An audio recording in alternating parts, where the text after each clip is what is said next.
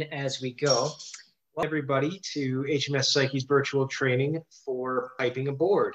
Glendon Hovey here is going to give us a great introduction of this very formal ceremony utilized for when a senior officer comes aboard ship. And this has lasted the test of time since at least the 18th century. So welcome, and I'm very excited about having Glendon give us this talk. A couple of administrative points. Everyone's going to start off on mute, and we're going to go through the presentation. You can put your questions and comments into the chat, and then when Glendon is finally orally exhausted, we're going to open it up for questions. So I will click a certain button. I'll click a certain button, and then you'll be able to manually unmute yourselves. But remember that you do have to unmute yourself to speak. I can't unmute you for you at that point. So without further ado, I'm going to hand it over to Glendon. Good day, everybody, and the cat too. There's more than one way to. Anyway, tonight's topic is piping aside, and I just got to get my face off here because I got too much face. Except I don't know how to do it. Yeah. Anybody know how to do this? Did you do this to me, Ryan? I've spotted lighted your. You sure you want that? Yes. Okay. Piping aside, that goes back at least to the 16th century. Different forms, no one's really quite sure, but it seems like it's one of those things that's been done forever.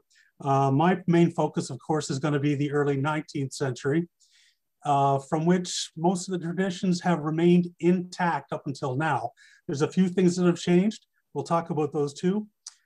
As we go over it, I'll give you a little history. I'll tell you who's entitled to be piped aboard. Something about the drill, because there is drill involved as well. The orders given, the reason that the call is so long, or the pipe is so long. Positioning of the piping party, how many times you give a pipe upon the arrival of a distinct personage and upon their departure. First thing I'm going to do, though, is, y'all know what this is. It's the song of my people. And you all know more or less how to hold it. It's secured between your thumb and your forefinger. And this is how you make the noise. I'm not going to do it tonight because I live in a townhouse and I'd like to continue living in a townhouse. However, on we go. In years gone by, when gangways were rather difficult to hook up and the wooden ship's decks were way up there, it wasn't unusual to have senior officers hoisted aboard, either aboard the ship's boat, the jolly boat, or in a chair, specially made for the senior officers. The only other ways were ladder or a piece of rope.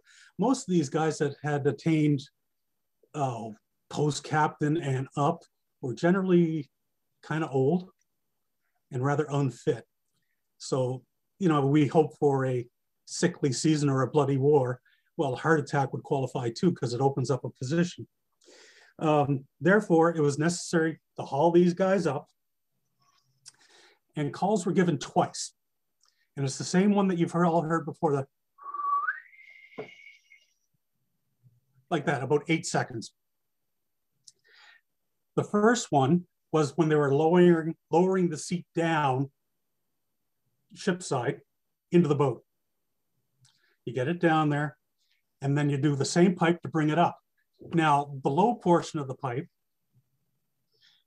designates how long the guys that are handling the falls for this chair are to pull up, to hoist it up.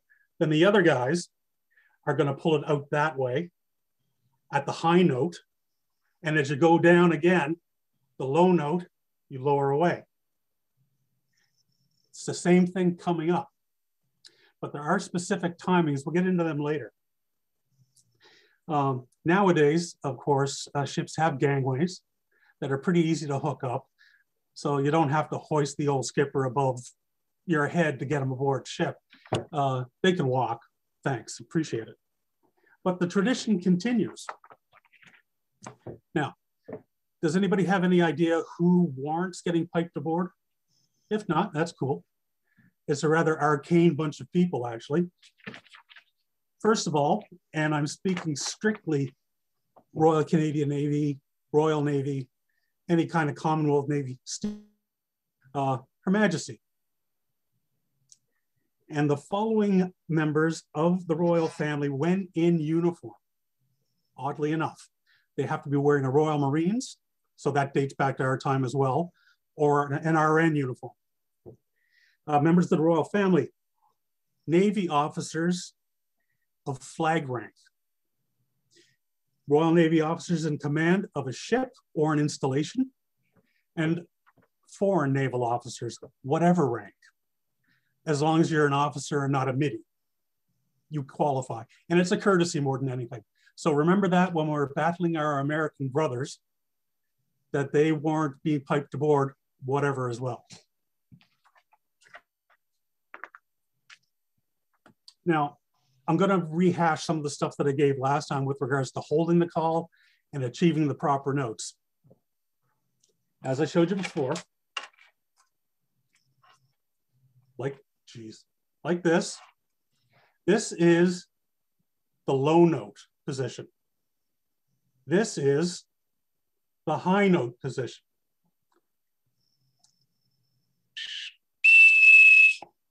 That's the low note. Could be better. There. Clamp down on it, choke it, and blow harder. Pretty simple. And really, there's only a couple notes you have to worry about, the high one and the low one. There's trills and warbles, but for piping aboard, you don't worry about those. And if you're gonna do this, 8 seconds doesn't sound like a whole lot of wind.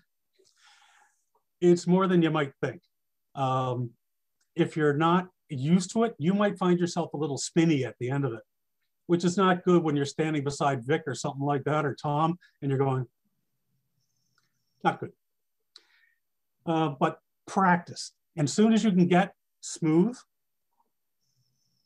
one breath, low to high to low, you pretty well got it. And you pretty well handle all the regular calls that we would do. Now, I know that soldiers drill, sailors go to sea, but there are certain times when a little uniformity is desirable. And one of those things is when you are piping aboard. When you're making a pipe, you stand at attention. With the pipe, as you're preparing to do the pipe, you have the call. You're gonna hold it like this. Arms straight out, bent 90 degrees. Your offhand, down by your side, and close to. Pretty simple stuff, right?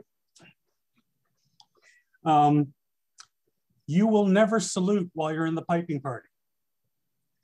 And if you take that back to our time when you would doff caps, you don't doff caps, you leave them on because you're working.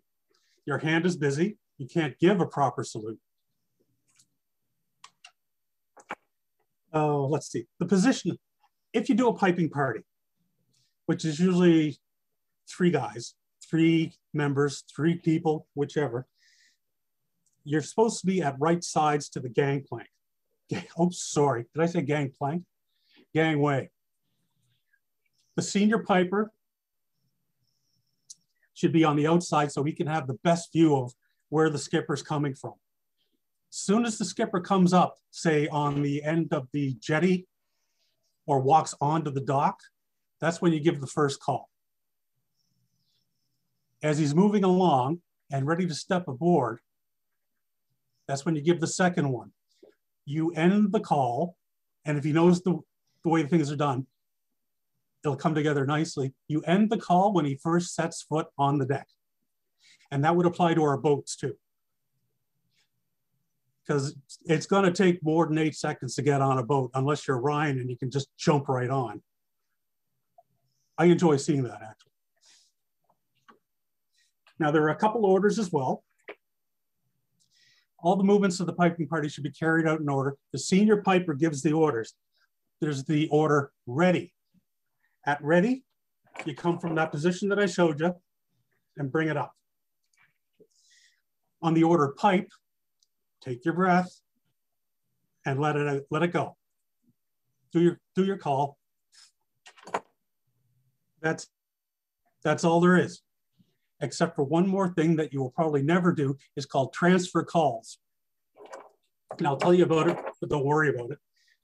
Again, from that position I showed you, the left arm straight down by your side, bring the right arm to the center of your body,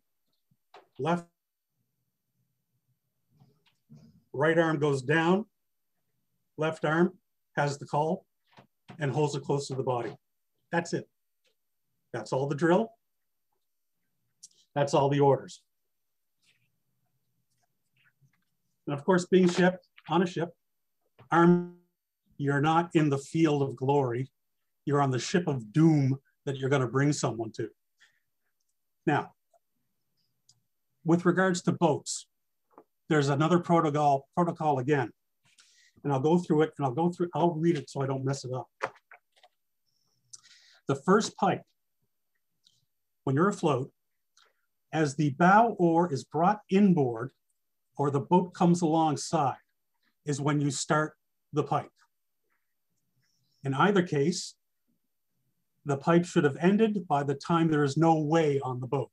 Once it's come to a stop, so the boat is actually alongside, which kind of is counterintuitive, but I imagine there's someone to haul it closer if it has to be, but the boat should have no way on itself, or as soon as that bow oar comes in. Is that clear? Yes, no? The second pipe, as the person's coming up the accommodation ladder or jumping into the boat, the pipe should end the moment the person being piped aboard steps onto the deck. So again, it's kind of a timing dance, and the senior officer should be cognizant of the time it takes.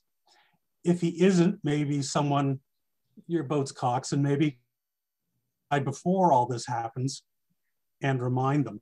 Remembering that we're civilians, we don't know everything, but it's nice to know so we get that moment that we're looking for when we're at reenactments. Okay, for going ashore, when someone's leaving the ship or the boat, it's the same thing, except reversed. As they're stepping off, you do the call. And as they're reaching the end of whatever predetermined spot it is, be it the end of the dock, the end of the jetty, the second one is given. It's the same pipe. There's no difference.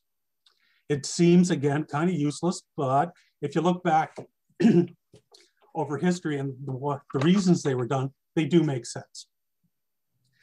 Now, I think someone was asking about ashore protocols. No? Okay. Ashore, it's much the same. Begin the pipe as the person draws near to the unit, normally a predetermined point, i.e. the end of the jetty. Or if you're near a place that has a building or he's walking out of the heads, that's when you do your first call. Pipe, sorry. The second pipe begins as they draw near to the gangway. The last part should again coincide with personage stepping onto the deck. It's simple, but it's a dance. And again, when he leaves,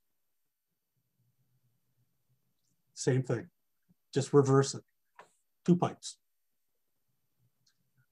Now the timings. If you don't know the timings, it's 12 seconds total. The first 2 seconds are the low call. So up like this, you're not choking at all. And then slowly over the space of 2 seconds, choke down and blow harder so you get that more shrill tone. You hold on to that for 4 seconds. It's starting to sound like you're going to get winded, because you will. 2 seconds to go back to the lower note, and then finish 4 seconds. And that's it, with a sharp finish, not like I usually tend to do and just go gasping out your last bit of breath, trying to push some air through this little pipe.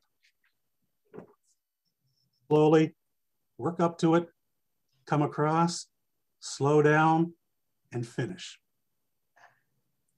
It's simple. And there's not anybody among us that couldn't do it. My breathing capacity is shot. It has been for a while, but I can still do it. It's practice. And if you're a big talker, you've got the practice already. Now, are there any questions? Because we can go rather in depth on this. All right, so I'm going to allow participants to unmute themselves. I will start with the questions that were put into the chat. Okay. Who taught the bosun and his mates in the use of the pipes? Were there any official instructions for them? No. So we're going to go with osmosis, right? Well, there were instructions as to when these things happened, but the bosun's call was used throughout the day. So you got used to hearing it. So certain things you would hear normally, but certain other things like piping the side would only be happening on these certain occasions. And the bosun would be teaching the mates how to do it. Matter of fact, the bosun would probably be standing as the primary piper in any kind of party. Or if there was no party, if the ship was too small, he'd be doing the pipe. Is there a pipe for when a senior officer is departing from a ship or vessel? I think you did cover that. Yeah, it's the same process in reverse, right? Yes. Yeah. What or which factors determine the number of personnel piping? I think you said a piping party of 3. Yeah, because as you can well imagine, everybody's capacity is different. Their timing might be a little different. 3 is about as much as can get it together, so it doesn't sound like a chorus of scorched cats, to quote, Dickens. And you'd have to practice. You definitely have to practice in your head or someone counting out to you as you go. Generally speaking, nowadays, you'd have to be an admiral to get a piping party. Ship's commander or something like that, you get one because it's easier. And the honor is still the same. And Girth would like to know if you would be willing to teach this at the May 2022 School of the Sailor. Yourself or Elizabeth? Yeah, either or. Either or. Now, I would tend to go training just on the basic calls. Still, carry on, general call. Because wakey, or call to dinner or lash and stow, whatever you want, that's a lot. And it's a lot to take in, and you got to get the technique first of doing trills and warbles and all that kind of stuff. How's that sound?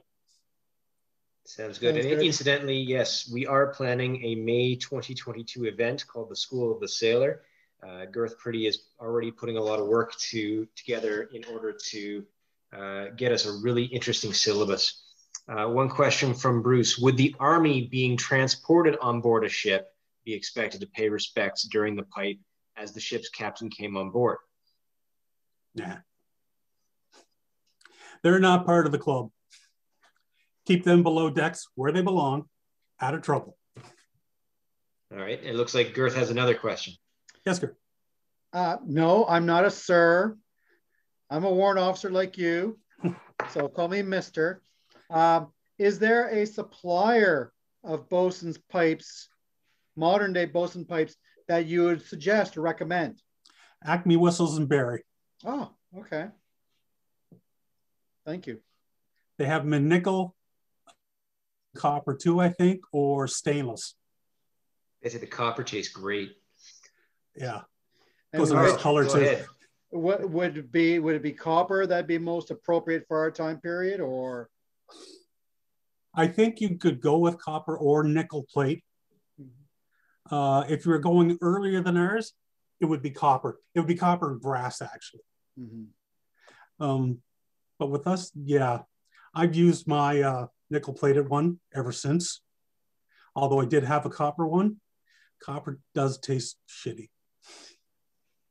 You had a question there. Carl had a question. Hey, Glendon, are you familiar with current Canadian Navy bosun piping aboard and piping ashore practices? And if so, I mean, how that compares to what was practiced in the early 19th century? What has changed is the frequency of calls and the way the orders are given. Now it's loudspeaker. However, they still give pipes over the loudspeaker. So I'm just for perspective, I'm 21 years retired from the US Navy. And so for us, the bosun's whistle, we'll use that, especially, when the skipper comes aboard or goes ashore, but also at changes of command. And we'll have a whole array of what we call side boys. Will salute in response to the arrival or departure of the dignitary. And then we'll also have a bell with us that we'll call a stinger. Okay. Were bells ever playing a role? Because the number of you'll have the bosun's whistle, but then the number of taps on the bell indicates the rank of the individual, be it a flag officer or the captain of the ship, or, as you were talking about those other categories. Royalty Anything and like such. that? Did bells have any role? Okay. I grew up in a Navy family. My dad was a steward. So I had some exposure. And honestly, the only time I heard the bells ringing was to keep time and for death. Interesting. Piping somebody aboard, it was the pipes. Yeah, because we take, in US Navy, we learn from early on that we take probably 99% of all of our traditions from British Royal Navy. So just curious, see if anything, how we compare. Well, yeah, and you're right with regards to tradition everywhere, but when you're a major colonial power, you leave DNA everywhere, right? And yeah, but I think what the US has done is they've made it their own. US stuff is US stuff. Even some of the calls that we would use, say, in a sailing vessel are different than you would use on a sailing vessel in the USN to achieve the same job. And alluding to your earlier question there, with regards to how much of the pipes actually have pipes blown, again, there's no reason for really haul away or lash and stow, which is called wakey wakey up here. Some of the other ones, for hanging, don't often use them, as far as I know. But yeah, if you're really interested, I will find out. I'll do some digging and see if, no? I can do some digging and find out if there was ever bells, but to my knowledge, limited as it is, deaths, time, and for baptizing babies. Okay, I appreciate it. Thank you very much. No problem. And just building on Carl's question from Commander Juan, was there any distinction during the War of 1812 between what the British service did and the US service did? Okay, that I can't answer with any certainty at all, but I'm going to assume that it was even closer than it would be now. A lot of the orders were the same. A lot of the people in the USN were British sailors. And I imagine a lot of the upper deck and the middle deck were gunroom guys, were ex-British or had trained US sailors in the ways and means, teach them the rope, right? Teach them the ropes. But I can't say with any certainty, but I would imagine they're much the same. There's people that know much more about the comparisons than I do.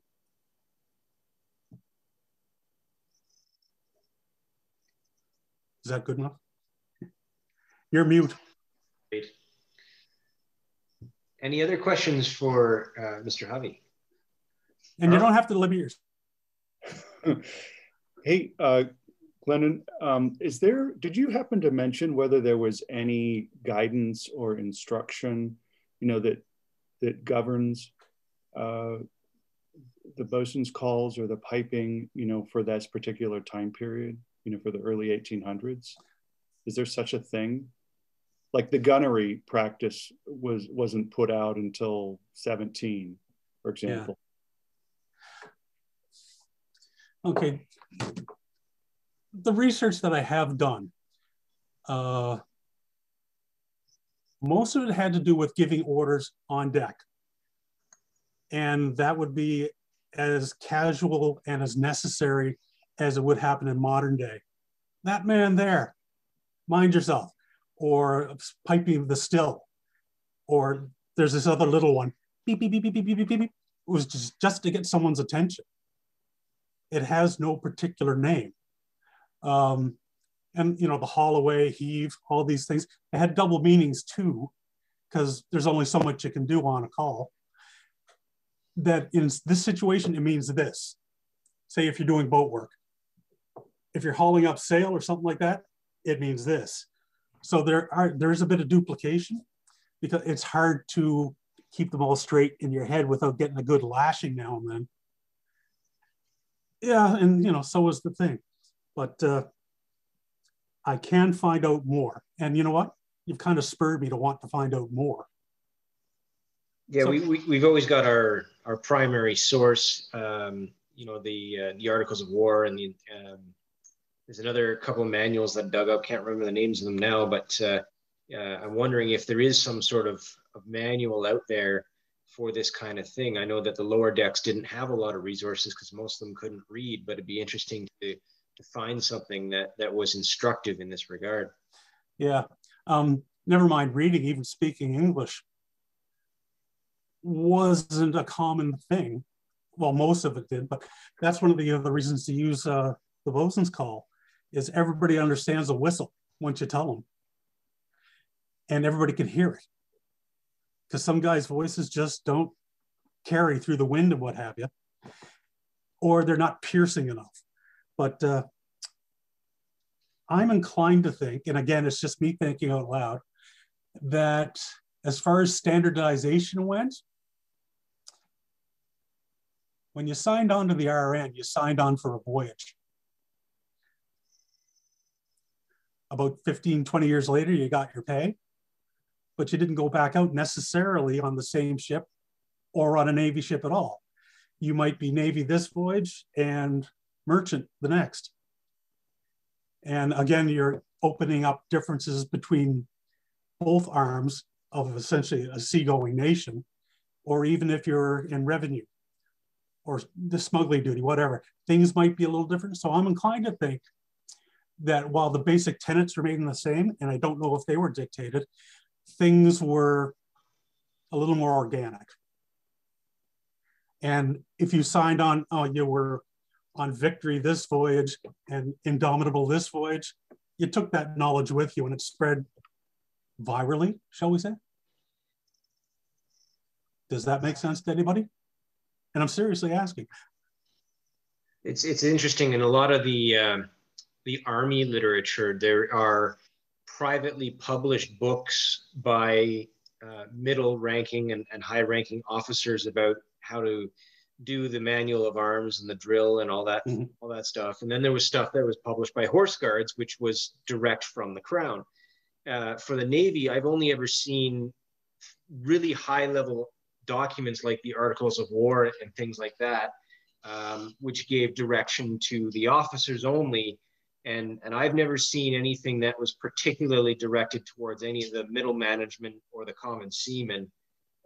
So it'd be interesting if anything like that turns up. I know that, again, there's some diaries out there by the individual seamen that you can pull and use as a reference to see what they were thinking. But I think Glendon's right that a lot of it was just trained by rote and in-person training. I don't think there was a lot of literature. Another question that we have for you here, are there any additional sources, maybe modern sources, that the reenactment community could access? Patrick O'Brien, of course. Bill mentioned Victorian sources, and that's when the pages start to pile up. There's the young officer's sheet anchor. There's guidance for POs and young officers on how to look after their men. I have some copies, and it's good advice. It's very paternal. It's not what you think about, you know, the cat being used every second day and stuff like that. It's more like, get to know your men by their first name. Ask them how things are going with their wives and family. Build a relationship with them. And you know what? It sounds cynical, but that's the way to get people to die for your country. Well, the point of war is to make the other guy die for his. Well, yeah, and you want to stay alive, but you got to put yourself in jeopardy to do it. I mean, no one dies for king and country on your side. You die for each other. And it's those personal relationships that do it. Off on a tangent there. But as far as the communications, flags, of course, standardized, more or less. You had a system before, Hume's system. You had his thereafter, and it was pared down because there was something like 200 flags or something like that. And then it was pared down more or less to what we have now post-war. And that's what we use now. It'd be nice to teach Hume's stuff, but since we do sail in the real world, I think it would be pointless and maybe dangerous. All right, well, we're coming up against our time block here. I just want to mention the next presentation will be March 24th. We'll be presenting The Life of a Midshipman with our midshipman, Ore Tessani, and I'm looking forward to that. So let's all thank Glendon for this particularly interesting and very specific presentation, because it's these little details that we really should be getting more into as presentation to the public when we do our reenactments. I know Psyche has actually piped aboard, what's his, Captain Bibby. We've actually piped him aboard, and a few others. So certainly something that adds to the flavor of our group. So thanks everyone for attending. Really appreciate you coming out. We'll see you on the 24th. We'll be posting these too. What's that? Oh, yes. Yeah. So we'll have some speaking notes posted up on the event page. Everybody stay safe and maintain a positive psyche. Ooh. Thank you, everybody. Take care, everyone. Good presentation, Glendon. Oh, thank you very much. Enjoyed it. My tongue got working. Okay. Learned a lot. Okay. Take care, everybody. Thanks a lot for your questions, Carl. Soon. Thanks, Bill.